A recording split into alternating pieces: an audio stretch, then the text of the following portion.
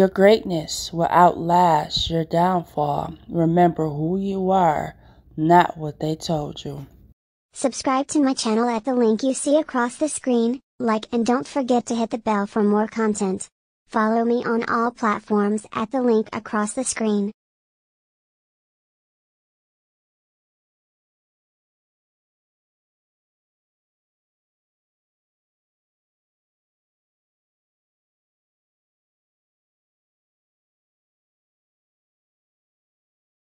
All right, let's go on to our next call. Our WINS contact number, Judson 26405. This is Standard Art Contact. You're on the air. Hello?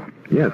Malcolm, I'd like to ask you whether you feel that the recent action of the Gaullist government in refusing you entry into France is in any way inconsistent with France's general policy towards the Afro-Asian community and Africa in particular. Yes, I dispatched a wire to Dean Rusk, the Secretary of State here today, demanding an investigation into the reason why the French government could ban an American citizen and no reaction come from the American embassy whatsoever. But I might point out, I was in Paris last November and was successful in organizing a good organization, which another one that Dr. Hall over here can investigate in his capacity, in the American Negro community in Paris. And they have been working in conjunction with the African community, and it was the African community and the Afro-American community in Paris that invited me there to address a mass rally, and the French government permitted my entry into that country. And I might point out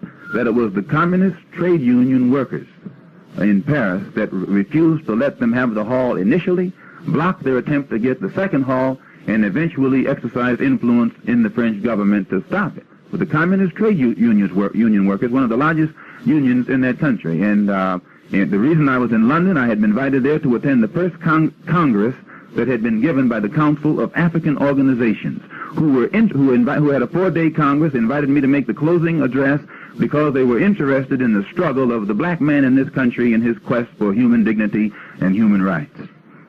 Okay, we're going to move on to our next call. This is Contact. You're on the air. Hello? Yes. May I speak to Malcolm X, please? Yes, go right ahead.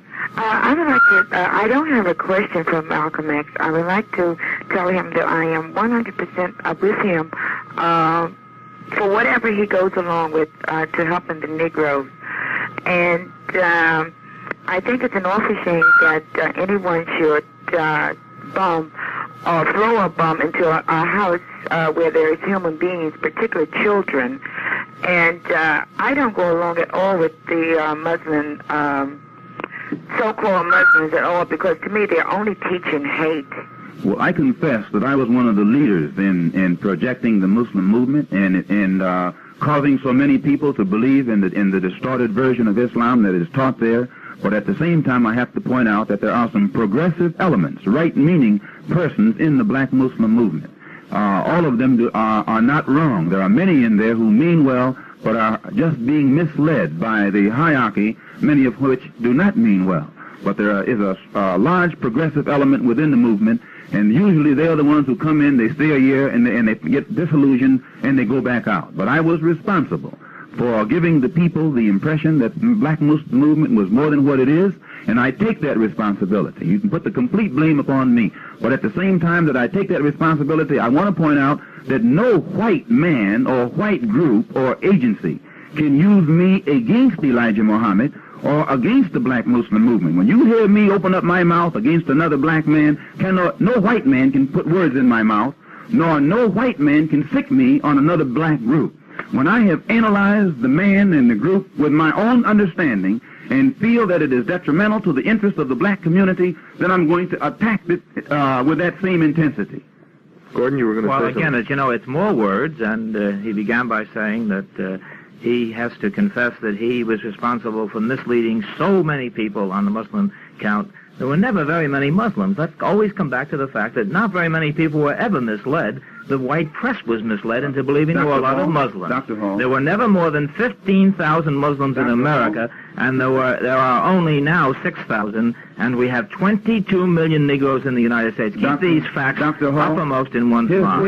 You admitted this at the very beginning, Malcolm. You said the 15,000 figure is correct. Here's another fact. These are facts, Malcolm. Here's another fact you have to keep in mind. There never were many Mau Mau. There never were. There were always more Kikuyu, more Kenyans than Mau Mau. And what is this supposed to prove? But it was the Mau Mau who brought independence to Kenya. Yes, but And the man who was regarded as an extremist and a monster just 5 years ago, Jomo Kenyatta, is the president of the Republic of Kenya today.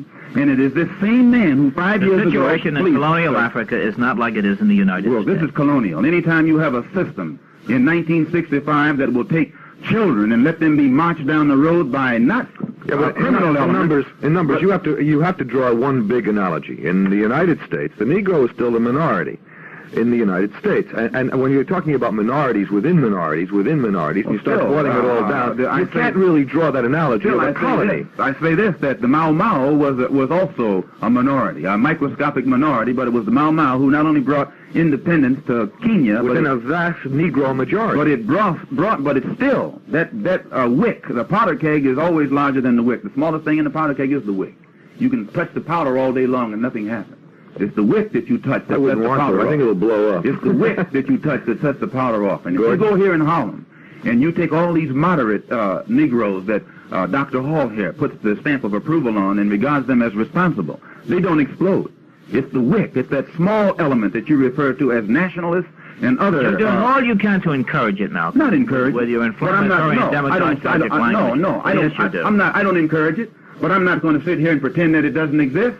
Don't you incite, Malcolm? I don't think so. I don't. How are you going to incite people who are living in slums and ghetto? It's the city structure that incites. A city that continues to let people live in rat nest dens in Harlem and pay higher rent in Harlem than they pay downtown. This is what incites it.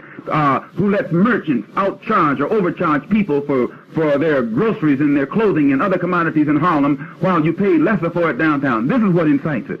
A city that will not create some kind of employment for people who are barred from having jobs just because their skin is black. That's what incites it. Don't ever accuse a black man for voicing his resentment and dissatisfaction over the criminal condition of his people as being responsible for inciting a situation. You have to indict the society that allows these things to exist.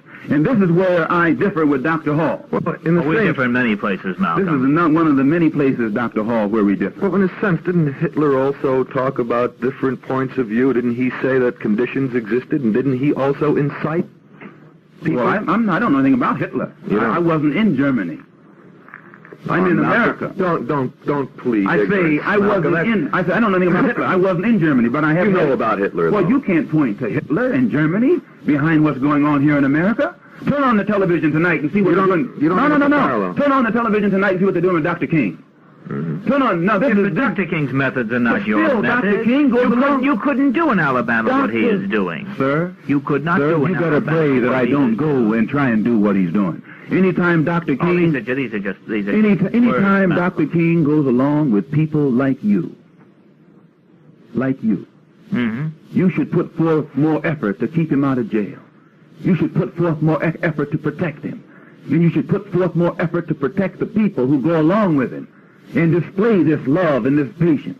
If you would do more for those people and spend some of your time trying to help those people instead of trying to attack me, probably this country will be a much better place in which to live. You spend too much of your time, Doctor, trying to investigate. I rarely ever mention you, Malcolm. You're hardly worth mentioning. You spend too much of your time, Doctor, running around trying to keep track of dissatisfied black people whom you label as extremists. Hardly. Whereas if you would spend some of your time in these places where Dr. King is fighting, then you would make this country a better place to live in. Malcolm, I lectured all over the state of Alabama when you had nothing to do with the Muslims. Did you have on a white sheet? Did you have on a white sheet? Gentlemen, time. Bell. Here we go. Bell. Okay, that's round 15. We just had it. Dr. Hall, come up to the Audubon Sunday at 2 o'clock, and we'll continue it from there. I have important things to do. We have to move on. Time has run out. I'd like to thank all of you for showing up tonight. Thank you very much, Gordon, Malcolm, and, of course, Aubrey Barnett.